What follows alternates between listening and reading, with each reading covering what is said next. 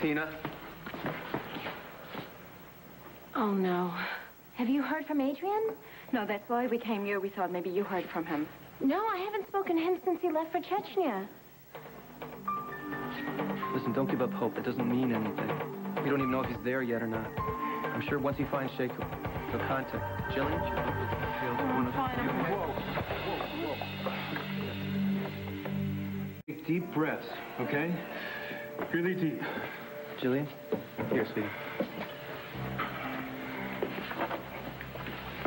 I'm fine. I'm sorry I abstained. No, don't be. I'm okay.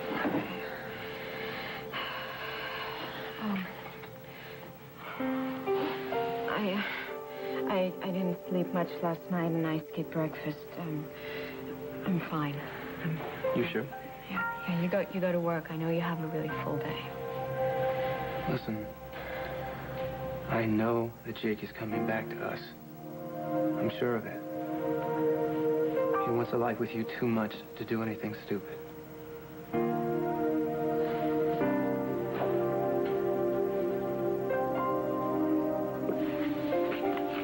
I'll make sure she's okay. I appreciate that. Thanks, Tina. Gillian? He is coming home. I know it. Do you want me to get you something to eat? No, I don't want to cause you trouble. No, it's no trouble. It'll just take me 10 minutes. Okay.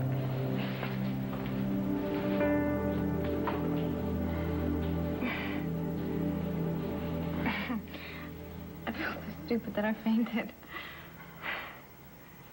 You know, one of the toughest things to take is our own powerlessness. And when you love someone and they're sick or in danger, and there is nothing that you can do but just sit by and wait, nothing's harder. But that is where your love and your faith take over. And those are the kind of things that can sustain you. No, this is all my fault, Reverend. All of it. Gillian, No, if something happens to Jake, it's because of me. Do you want to talk about it? You're in a lot of pain, Gillian. You don't have to carry this alone. You really believe that talking about your problems makes it better? I know firsthand that sitting on it doesn't work. You know, we don't really know each other, and I just want you to know that it won't hurt my feelings if you speak to someone else about this. But you should open up somewhere. I mean, whatever this is, it's tearing you up, and forgive me, but it's clear to me that this is about a lot more than your husband's safety.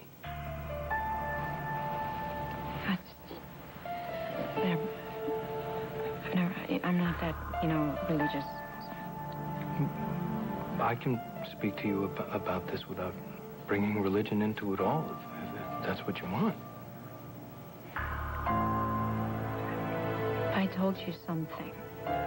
You don't have to worry. Whatever you say to me goes no further than right here. It's okay, Gillian. Yeah, really. It is. I married someone for my green card. And then I fell in love with this person. And before I knew it, we were divorced. Mistake? Oh, yeah. He was the love of my life. But then I married Jake for all the wrong reasons. And, I was still totally in love with my first husband. So I've been in torment for months. Do you now understand?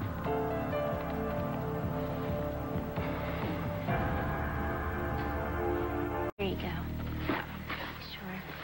I have something to do in the kids' library, so just give me a call if you need me. Thanks, Tina. Sure. And thank you for being so honest with me about your marriages. I hope it helped to say all of that out loud. Yeah, I did, I guess. You've been carrying quite a burden. What do you mean? Your secrets. It's very heavy. I know. I can't imagine that you have secrets weighing you down. Did you give it all up when you choose to follow God? Oh, I try to give up on the guilt every day, but I just don't seem to be very good in actually letting it go. Guilt is a pretty powerful emotion. Do you believe in retribution? Uh-oh. Is this a fire and brimstone question? I've just caused Jake so much pain, and maybe he's hurt now as my punishment for loving someone else. The God that I pray to is not a vindictive God. That's all that I can tell you, Gillian. I just feel like I've caused Jake more pain. You know what? Every day that you're alive, you make 1,000 choices. And they have all these consequences, some much bigger than others. The learning starts when you look at your choices and you see how high a price you have to pay for them. And then you can decide which choices you don't want to make. So you've learned from your mistakes? Yes, I have. And I'm working to make up for them still. That's what I pray for, actually. The chance to make up for what I can. Maybe you should do some praying, too. I mean, for yourself.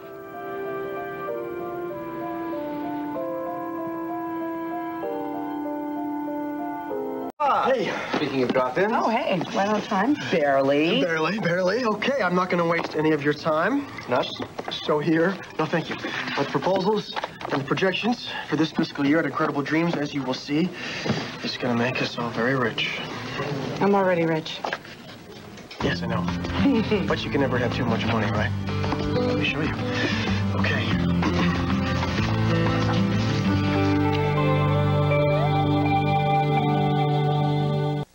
That's it. I have complete confidence in this business plan. Well, you should. Tad's right, it's foolproof. I'm impressed. Good. Impressed enough to invest $11 million? Yes. Seriously? Make us look like geniuses, all right? I will. I absolutely will. I have to get Vanderpool on the horn here and fill him in on this. Well, tell Alfred that we'll wire him the money by close business tomorrow.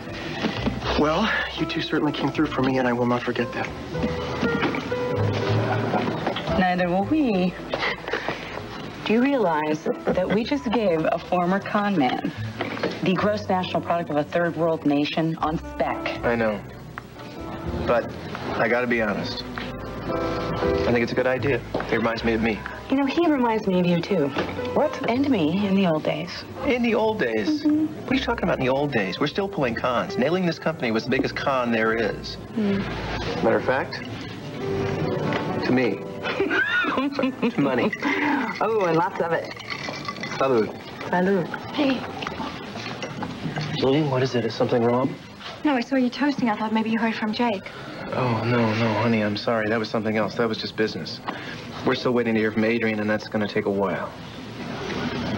I'm sure Jake is all right. I mean, maybe no news is the best news at this point. Would you excuse me, both, all of you? Certainly. Here, why don't you have a seat?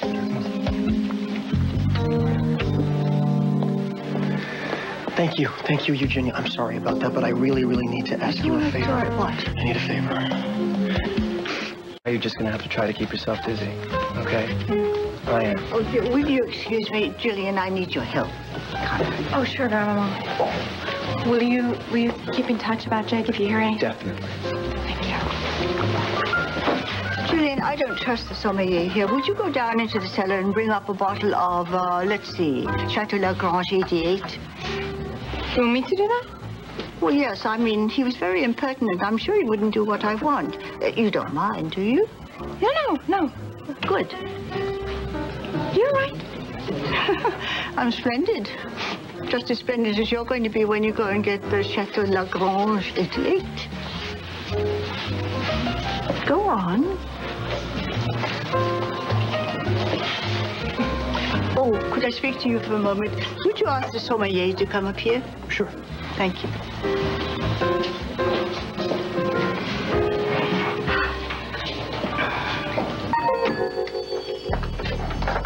Hello?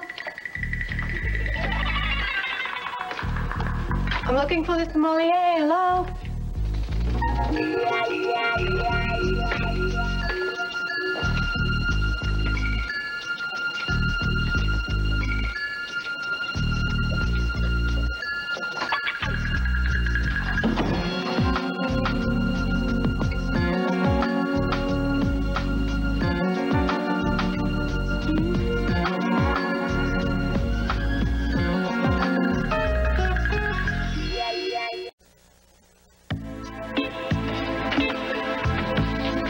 Sorry I had to trick you to get you down here.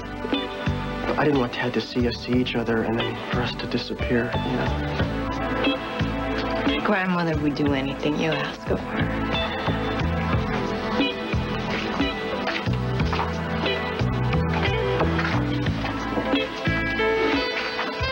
Are you mad at me? No, of course not.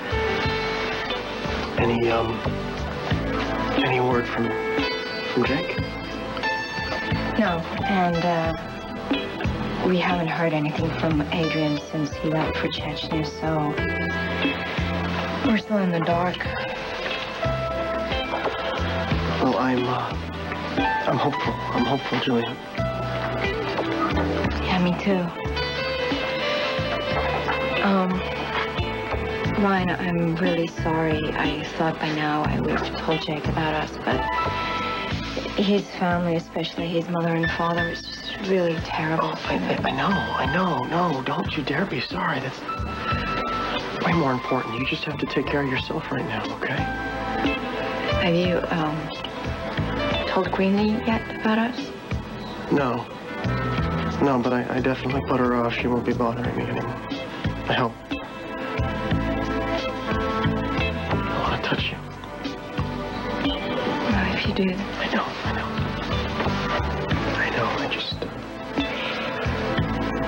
I needed to see you alone, even just for 1 minute. I love you, princess. Love you too. I do.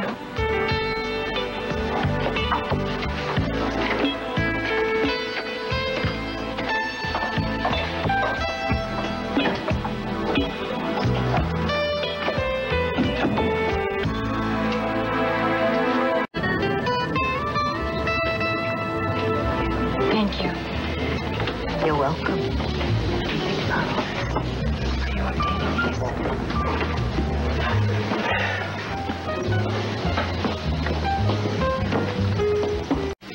Dad? Yes.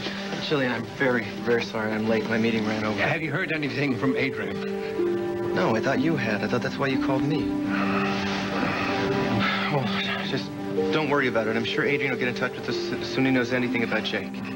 Well, he hasn't called, so it can't be good. Well, you got to keep the faith, honey. I'm telling you, the men in this family are indestructible. I mean, look at me. I went off a bridge. I wandered around for 2 years before I found my way home. He's right, he did. And Jake will come back to us, too. So you're going to go back to the hospital? Your mom and I are going to spend the day at home. I think it's going to be easier on her. Probably. And I go back to work. Call as soon as you know anything. Okay? Yeah, you too. Gillian, would you mind? I want to check in with the hospital. Hang in there, Father. Yeah, we will.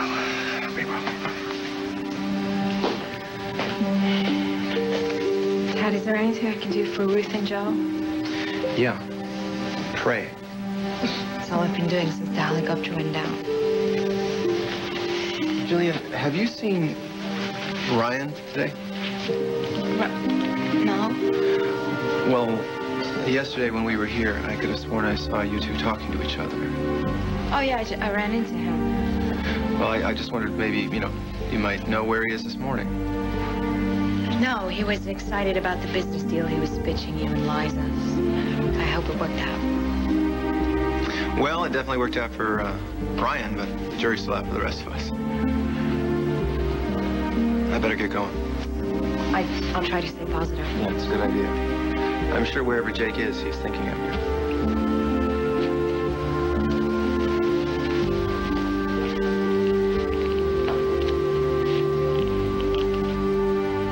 Gillian, can I drop you someplace? No, thanks. I'm gonna have another cup of coffee. You okay? Yeah, I'm fine. Gillian, be strong. Don't even think about worst-case scenarios. You just have faith that Jake will be back with us soon. Thank you. And don't worry about me. Well, that comes with the territory. Besides, Jake would want us to look after you. I hope God is looking out for Jake.